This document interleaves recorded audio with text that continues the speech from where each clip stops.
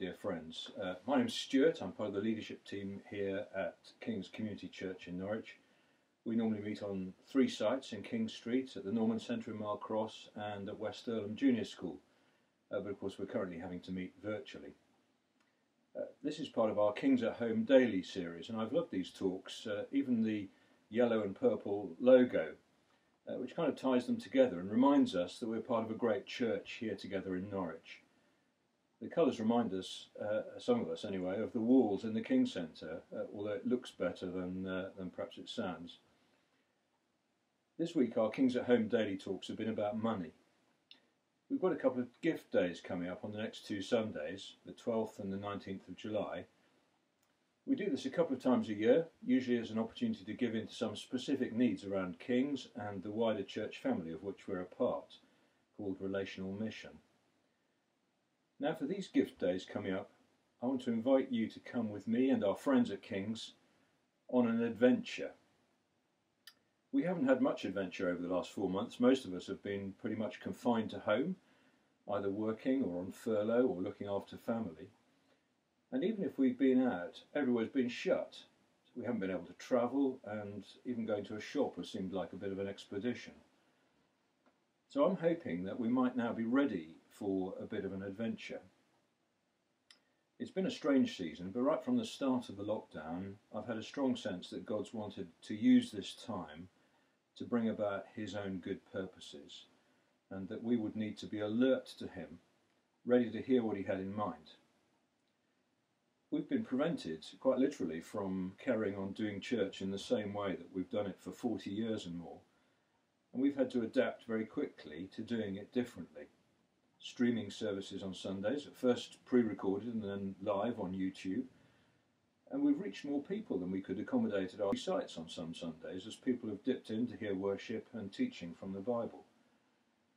We've met for prayer using Zoom and sometimes found that more people have been able to join in than would have been able to come to a physical meeting. We've done life groups and other meetings over the internet. We've reached out to one another in new ways. Above all, we've been able to continue serving those in the community who are vulnerable, producing and taking meals to people in hostels and delivering food to folks who've been unable to get out because they've been shielding or are vulnerable.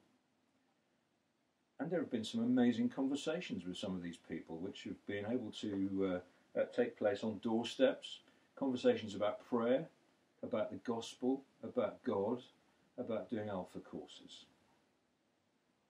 Now it's clear that we won't be able to return quickly to doing church as we've traditionally done it, although we are exploring ways to meet now that the lockdown is beginning to be eased. But new opportunities are opening up for us, and it feels as though we're on the threshold of something really significant, that God wants to use this time to encourage us to explore new ways of doing and being his church. It feels like we're in a new frontier, there's a name from the past, with real possibilities of adventure and excitement waiting just around the corner. Now some of you have been this way before. Some of you, like me, will remember the beginnings of the house church movement in the 1960s and 70s. We were ready for adventure then, to do church in a different way. Then when the opportunity came to buy the King's Centre, which was the former Lads Club in King Street, some of you were here and you were ready for adventure then. You pushed boldly into what God had spoken into the church beforehand. Goff reminded us of this last week when he recalled Keith Hazel's prophetic words about the church moving to a place like a barn. When the church was called to do family life at Bible weeks, many of you were ready for adventure then. And many of us have been on this adventure together for a while.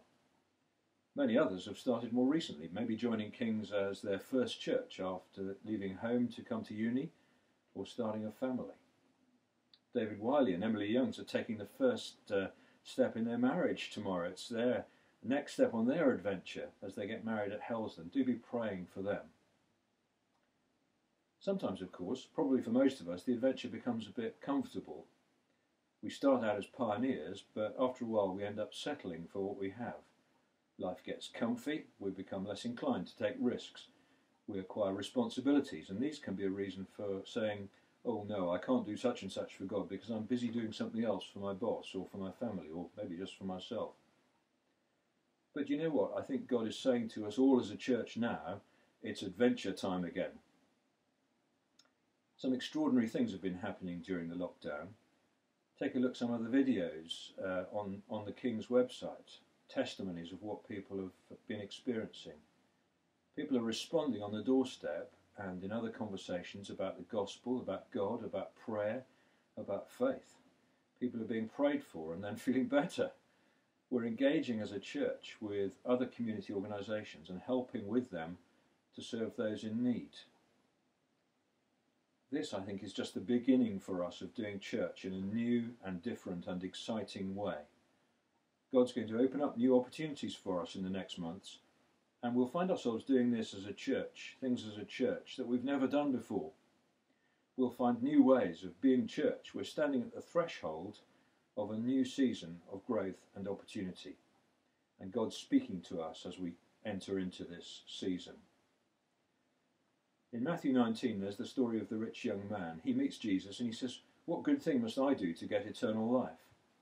And Jesus replies that he should obey the commandments. And the young man says, "Well, I've done that." So Jesus challenges him to sell all his possessions and give to the poor, so that he would find treasure in heaven.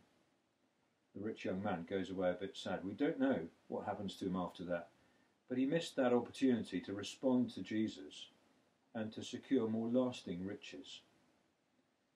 Earlier in Matthew, in chapter 4, Jesus calls Peter and Andrew, and then James and John, to follow him.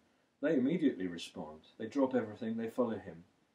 He reassures them in Matthew 19 that they will receive 100 times as much as they've left behind, and they will inherit eternal life. We've got a choice, dear friends, as God speaks to us at this time. There's a broad, sunlit country ahead if we want to enter into the adventure that God's calling us to.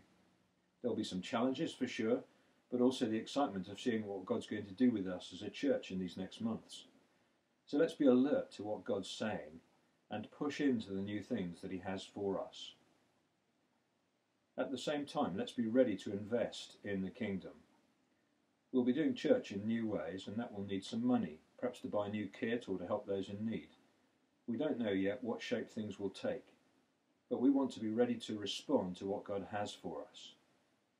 So please, as we come to the gift days on the next 2 Sundays, let's be listening out to what God wants us to give. And let's be obedient. Let's be responding to him as we give in to his exciting purposes. If you're up for a bit of fresh adventure, I'm looking forward to doing this together with you. In Jesus' name, amen.